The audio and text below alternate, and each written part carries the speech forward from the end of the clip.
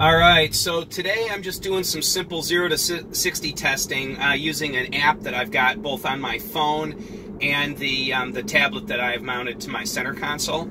So basically, when I bought this car, I was impressed with the performance, and then, I don't know, several software updates into ownership, the car seemed to slow down a bit, and there was a little bit of discussion online about that, and did Tesla slow the cars down or not? Well, I kind of get the impression that they did.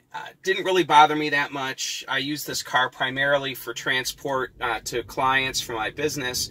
A lot of times I'll have equipment in the trunk and also up in the front trunk. And so, you know, I didn't want things moving, you know, kind of rattling around in the car, but it did still in the back of my mind bother me that Tesla apparently slowed the cars down. So with this latest software update, it appears as though they added power to the cars, so I wanted to go out and test it.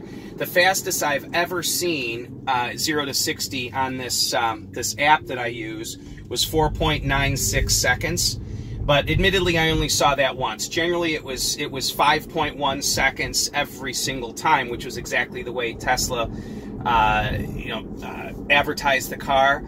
But when they slowed it down, I did try it a couple of times, and I was seeing 5.4 to 5.6 seconds, depending on the temperature of the battery. So, sorry for the wiggling around. I'm just filming with my phone here. But anyway, so today I wanted to take it out and do some more testing and see what we come up with. So let's get to it.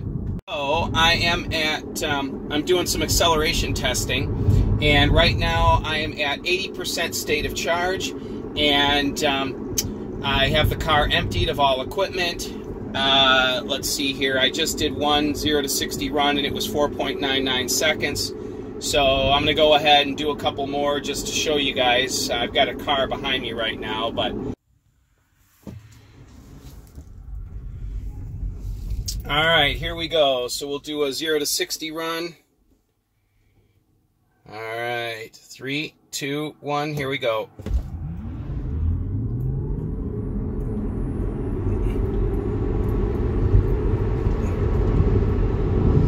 Five seconds flat on that one. So, yep, car's pulling pretty well. Definitely thrilled with it. All right, so I've got slip start enabled. I'm at 80% state of charge. The car is emptied of as much weight as possible. Got the tires set at proper pressures. So let's see here, 0 to 60. Here we go.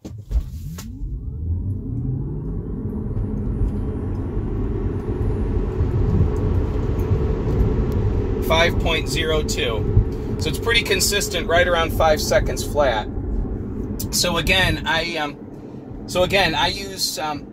enable slip start, and you want to charge the car above 80%, and yeah, you can go ahead and do some of your own testing. And I don't know how accurate this app is, but it seems to be about right based on other cars that I've raced against with known 0 to 60 times. So yeah, pretty good. Well, so there you go. You can see that I'm above 80% state of charge, have slip start enabled. The reason for that is in case you have a little bit of wheel spin, I've found that I get slightly better acceleration that way. This is a long-range rear-wheel drive car, and tire slip does tend to occur. It is 52 degrees Fahrenheit outside.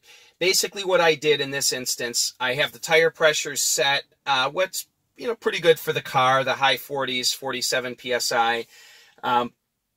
Setting the tire pressure a little bit lower does not help, but I have found that if it's too high, if it's over 50 PSI, I lose a little bit of acceleration. But slip start is enabled. It's 52 degrees out. I charge the car up. And what I would do is I was accelerating with the car hard and then decelerating, accelerating and decelerating to warm up the battery.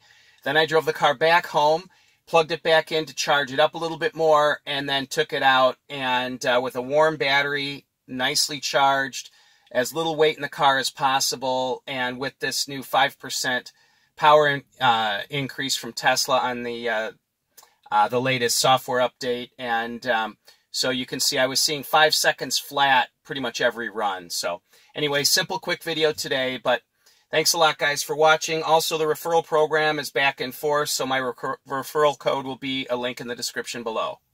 Thanks. Bye-bye.